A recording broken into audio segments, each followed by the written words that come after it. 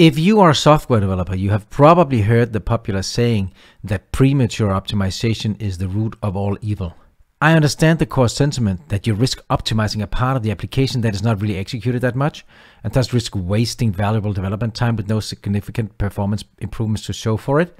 However, over the last 8-10 years of working more systematically with performance optimization, I've come to believe that this slogan is misleading. In my experience, the more I have worked systematically and holistically with performance optimizations, the better and deeper an understanding I've gotten of what tends to perform well and what tends to perform less well.